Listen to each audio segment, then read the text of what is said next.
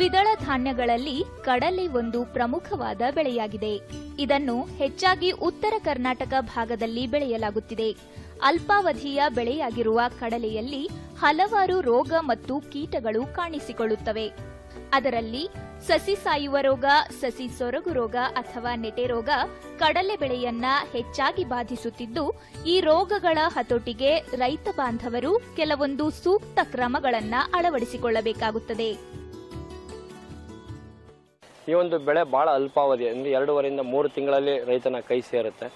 ಇಂತಹ ಬೆಳೆಗೆ ಹಲವಾರು ರೋಗ ಮತ್ತು ಕೀಟಗಳು ಕಾಣುವುದು ಬಹಳ ಸಹಜ.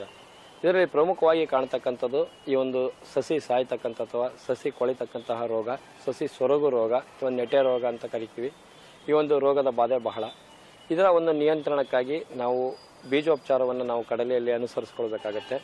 ಈ ಪ್ರತಿ ಕೆಜಿ ಬೀಜಕ್ಕೆ 2 ಗ್ರಾಂ ಬ್ಯಾವಿಸ್ಟಿನನ್ನು ಅಥವಾ 4 ಗ್ರಾಂ ಟ್ರೈಕೋಡರ್ಮಾ ಈ ಒಂದು ಜೈವಿಕ ಶಿಲೀಂಧ್ರನಾಶಕವನ್ನು ನಾವು ಸೂಕ್ತವಾದಂತಹ ಬೀಜೋಪಚಾರವನ್ನು ಮಾಡಿದ್ದೇ ಆದರೆ ಬೀಜೋಪಚಾರ ಮಾಡಿ ಬಿತ್ತಿದ್ದೇ ಆದರೆ ಈ ಒಂದು ಸಸಿ ಸಾಯುವಿಕೆಯನ್ನು ನಾವು ಮೊದಲನೇ ತಿಂಗಳಲ್ಲಿ ಭಾಳ ಯಶಸ್ವಿಯಾಗಿ ನಿರ್ವಹಣೆ ಮಾಡಬಹುದಾಗುತ್ತೆ.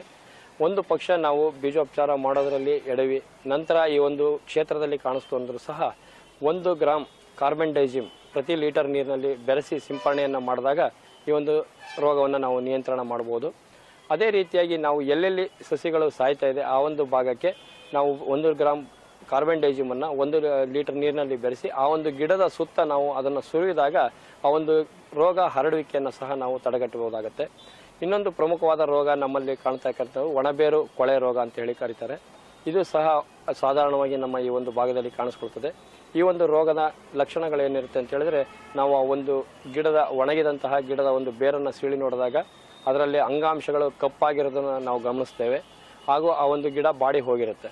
ಇಂಥ ಒಂದು ಸಂದರ್ಭದಲ್ಲಿ ಇದರ ಒಂದು ನಿಯಂತ್ರಣಕ್ಕೂ ಸಹ ನಾವು ಈ ಒಂದು ಕಾರ್ಬನ್ ಡೈಜಿಮ್ ರೋಗನಾಶಕವನ್ನು 1 ಗ್ರಾಂ 1 ಲೀಟರ್ ನೀರಿನಲ್ಲಿ ಬೆರೆಸಿ ಸಿಂಪರಣೆ ಮಾಡಬೇಕಾಗುತ್ತೆ. ಹಸಿರು ಕೀಡೆ ಮತ್ತು ಬಲೆ ಕಟ್ಟುವ ಹುಳುವಿನ ನಿಯಂತ್ರಣಕ್ಕೆ ರೈತ ಬಾಂಧವರು ಕೆಲವೊಂದು ಕ್ರಮಗಳನ್ನು ಅಳವಡಿಸಿಕೊಳ್ಳಬೇಕಾಗುತ್ತದೆ. ಈ ಕ್ರಮಗಳ ಬಗ್ಗೆ ತಜ್ಞರು ಹೆಚ್ಚಿನ ಮಾಹಿತಿಯನ್ನ ತಿಳಿಸಿಕೊಡಲಿದ್ದಾರೆ. ಈ ಒಂದು ಕಡಲೆಯನ್ನು ತಿಂತಕ್ಕಂತಹ ಎಲೆ ತಿಂತಕ್ಕಂತಹ ಕೀಟ ಅಥವಾ ಅದರ ಒಂದು ಬೀಜವನ್ನು ತಿನ್ನಲಿಕ್ಕೆ ಬರ್ತಕ್ಕಂತಹ ಕೀಟ ಹಸಿರು ಕೀಡೆ, ಮತ್ತೊಂದು ಮರುಕ ಅಂತ ಹೇಳಿ ಕರಿತೀವಿ. ಅದರ ಬಲೆ ಕಟ್ಟುವಂತಹ ಕೀಟ, ಇವೆರಡು ಕೀಟಗಳು ಸಹ ನಮ್ಮ ಭಾಗದಲ್ಲಿ ಕಂಡು ಬರ್ತದೆ. ಇದರ ಒಂದು ನಿಯಂತ್ರಣ ಮಾಡಬೇಕಂತ ಹೇಳಿದರೆ ಸಾಧಾರಣವಾಗಿ ಇವು ಹಕ್ಕಿ ಪಕ್ಷಿಗಳನ್ನು ಬಹಳಷ್ಟು ಈ ಕೀಟಗಳು ಆಕರ್ಷಣೆ ಮಾಡೋದ್ರಿಂದ ನಾವು ಅಂತಹ ಹೊಲದಲ್ಲಿ ಸುಮಾರು ಒಂದು 50 ಗ್ರಾಂ ಸೂರ್ಯಪಾನ ಇರ್ಬೋದು ಅಥವಾ ಜೋಳವನ್ನು ನಾವು ಬೀಜದ ಜೊತೆಗೆ ಮಿಶ್ರಣ ಮಾಡಿ ಬೆರೆಸಿ ಬಿತ್ತಿದಂತಹ ಸಂದರ್ಭದಲ್ಲಿ ಆ ಒಂದು ಪಕ್ಷಿಗಳು ಬಂದು ಅಲ್ಲಿ ಕೂತ್ಕೊಳ್ಳಿಕ್ಕೆ ಒಂದು ಆಸರೆಯನ್ನು ನೀಡಿದಂಗೆ ಆಗುತ್ತೆ. ಆ ಪಕ್ಷಿಗಳು ಅಲ್ಲಿ ಕೂತ್ಕೊಂಡು ಇಂತಹ ಕೀಡೆಗಳನ್ನು ಆರಿಸಿ ತಿಂದಾಗ ಆ ಒಂದು ಹಾವಳಿ ಕಡಿಮೆ ಮಾಡ್ಬೋದು.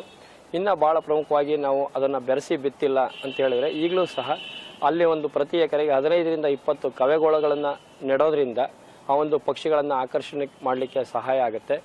ಅಥವಾ ಆ ಒಂದು ಕೀಟದ ಬಾಧೆ ಜಾಸ್ತಿ ಇದ್ದಾಗ ಸುಮಾರು 10 ರಿಂದ 15 ಸೇರು ಮಂಡಾಳು ಅಥವಾ ಕಡಲೆಪುರಿಯನ್ನು ಹೊಲದಲ್ಲಿ ಚೆಲ್ಲಿದಾಡಿದಾಗ ಅದರ ಒಂದು ಆಕರ್ಷಣೆಗೆ ಪಕ್ಷಿಗಳು ಬರುತ್ತೆ. ತನ್ಮೂಲಕ ಈ ಒಂದು ಕೀಟಗಳನ್ನು ಹಿಡಿದು ತಿನ್ನುವುದರಿಂದ ಅಲ್ಲಿ ಸಹ ಈ ಒಂದು ಕೀಟವನ್ನು ನಾವು ನಿಯಂತ್ರಣ ಮಾಡ್ಬೋದು. ಇನ್ನು ಈ ಒಂದು ಕೀಟವನ್ನು ನಾವು ಗಮನಿಸಬೇಕಾದ್ರೆ ಬಂದಿದೆಯಾ, ಈ ಥರ ಹಾವಳಿ ಸ್ಟಾರ್ಟ್ ಆಗಿದೆಯಾ, ಪ್ರಾರಂಭ ಆಗಿದೆಯಾ ಅಂತ ಗಮನಿಸಬೇಕಾದ್ರೆ ಮಾರುಕಟ್ಟೆಯಲ್ಲಿ ಒಂದು ಹಸಿರು ಕಿಡಿಯ ಮೋಹಕ ಬಲೆಗಳು ಸಿಗುತ್ತೆ.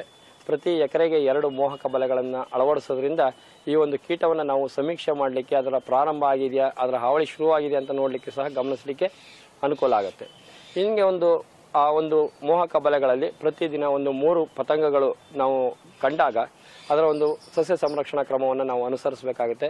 ಇದರಲ್ಲಿ ಮೊದಲನೇದಾಗಿ ನಾವು ಜೈವಿಕ ಸಸ್ಯ ಸಂರಕ್ಷಣಾ ಕ್ರಮಗಳು ಅಂತ ಹೇಳಿದರೆ ಇವತ್ತಿಗೆ ಆ ಕೀಟಕ್ಕೆ ನೊಮೋರಿಯಾ ರಿಲೇ ಅಂತ ಹೇಳ್ತಕ್ಕಂತಹ ಒಂದು ಜೈವಿಕ ಕೀಟನಾಶಕ ಲಭ್ಯ ಇದೆ. ಇದನ್ನು 2 ಗ್ರಾಂ ಪ್ರತಿ ಲೀಟರ್ ನೀರಿಗೆ ಬೆರೆಸಿ ಸಿಂಪರಣೆ ಮಾಡ್ಬೋದು.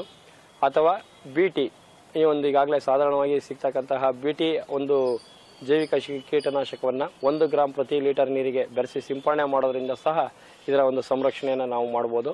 ಅದೇ ರೀತಿಯಾಗಿ ನಮ್ಮಲ್ಲಿ ಈ ಒಂದು ನಂಜಾಣು ರೋಗ ತರ್ತಕ್ಕಂತಹ ವೈರಸ್ ಜೀವಾಣುಗಳು ಸಹ ಲಭ್ಯ ಇದೆ. ಇದನ್ನು NPV ಅಂತ ಕರೀತಾರೆ. ಈ ಒಂದು ಜೀವಾಣುಗಳನ್ನು ಪ್ರತಿ ಎಕರೆಗೆ 250 ಎಲೆಯಂತೆ ಬಳಕೆ ಮಾಡಿದಾಗ ಸಹ ಈ ಒಂದು ಕೀಟವನ್ನು ನಿಯಂತ್ರಣ ಮಾಡಲಿಕ್ಕೆ ಸಹಕಾರಿಯಾಗುತ್ತೆ. ಇನ್ನು ರಾಸಾಯನಿಕಗಳಿಗೆ ಬಂದಾಗ ಮೊದಲನೇದಾಗಿ ತತ್ತಿನಾಶಕವಾಗಿ ಪ್ರೊಫೆನೋಪಾಸ್ ಈ ಒಂದು ಕೀಟನಾಶಕವನ್ನು ಶಿಫಾರಸು ಮಾಡಲಾಗಿದೆ.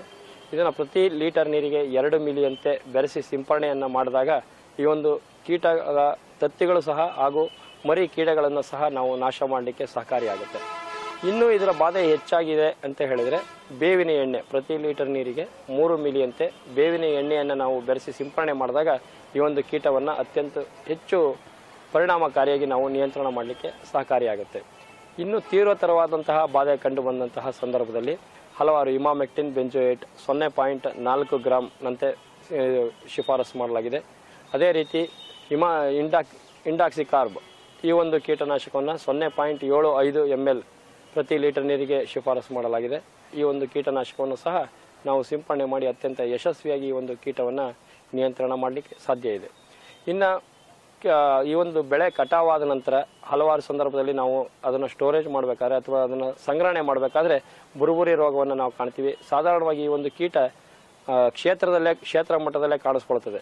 ಇಂತಹ ಒಂದು ಸಂದರ್ಭದಲ್ಲಿ ಕಟಾವಿಗಿನ್ನ 15 ದಿವಸ ಪೂರ್ವದಲ್ಲೇ ಮೆಲಾಥಿಯಾನ್ 2 ಮಿಲಿ ಈ ಒಂದು ಕೀಟನಾಶಕವನ್ನು ಪ್ರತಿ ಲೀಟರ್ ನೀರಿನಲ್ಲಿ ಬೆರೆಸಿ ಸಿಂಪರಣೆ ಮಾಡಿದಾಗ ಸಂಗ್ರಹಣೆಯಲ್ಲಿ ಬರ್ತಕ್ಕಂತಹ ಈ ಒಂದು ಬುರುಬುರಿ ಕೀಟವನ್ನು ನಾವು ನಿಯಂತ್ರಣ ಮಾಡಲಿಕ್ಕೆ ಸಹಕಾರಿಯಾಗುತ್ತೆ. ಈ ಒಂದು ಕ್ರಮಗಳನ್ನು ಅಳವಡಿಸೋದ್ರಿಂದ ಕಡಲೆ ಬೆಳೆಯಲ್ಲಿ ಬರ್ತಕ್ಕಂತಹ ರೋಗ ಮತ್ತು ಕೀಟಗಳನ್ನು ಯಶಸ್ವಿಯಾಗಿ ನಿರ್ವಹಣೆ ಮಾಡಲಿಕ್ಕೆ ಸಾಧ್ಯ ಇದೆ ಅಂತೇಳಿ ಈ ಒಂದು ಸಂದರ್ಭದಲ್ಲಿ ಹೇಳಲಿಕ್ಕೆ ಇಷ್ಟಪಡ್ತೇನೆ.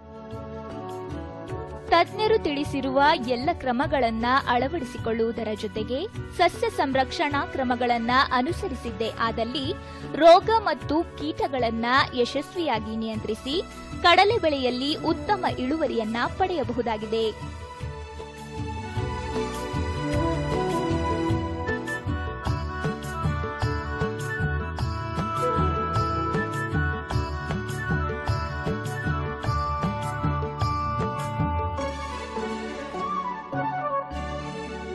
ರೈತ ಬಾಂಧವರೇ, ಇಂದಿನ ಕೃಷಿ ದರ್ಶನ ನಿಮಗೆ ಇಷ್ಟವಾಗಿದೆ ಅನ್ಕೊಂಡಿದ್ದೀವಿ. ಮತ್ತೆ ಭೇಟಿಯಾಗ್ತೀವಿ. ನಮಸ್ಕಾರ.